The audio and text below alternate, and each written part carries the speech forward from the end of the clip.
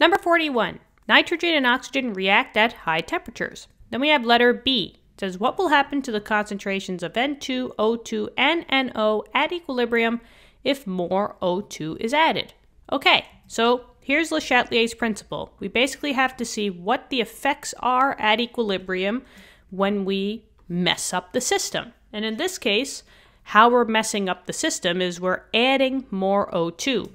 Now, according to Le Chatelier's principle, this will only matter if the O2, what you're adding, is either a gas or aqueous. But definitely the O2, it says right here, it's a gas. So I am going to go with Le Chatelier's principles. So now over here, I wrote down the important piece of information we need. So anytime that you increase an amount, you have way too much, right? You increase the amount, you went over the limit of equilibrium, you got way too much. So to counteract that, you need to bring it back down. And in order to do that, you got to shift to the opposite side. So I'm increasing the O2. So now we just have to counteract it. I want to get rid of the O2 and come back to equilibrium. So I will shift to the opposite side. This is a reactant.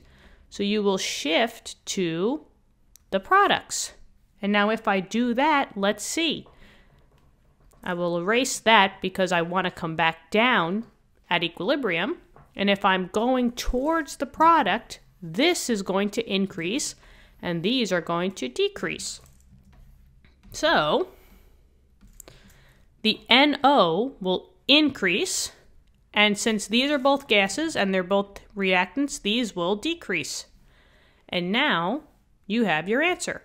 So the concentration, you could just put this in brackets, the concentration of N2 would decrease. The concentration of O2 would decrease.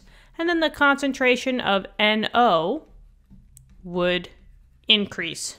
And that are your final answers. Pretty simple, right, guys? Hopefully this helped. Let me know in the comments. There's a ton more Le Chatelier principle questions coming your way, so hang tight and we will get to them. I will see you all for part C. Okay, see you in a little bit.